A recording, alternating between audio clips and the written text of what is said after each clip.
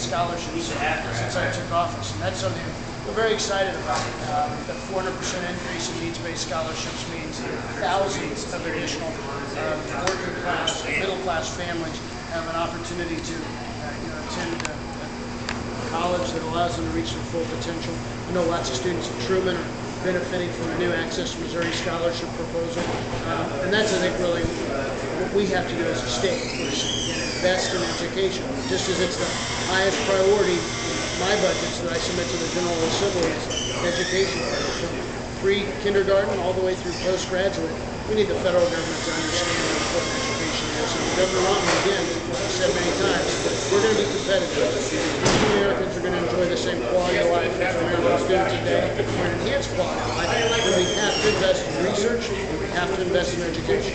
Okay. In regards to agriculture, what do you think that what do you think is the most important issue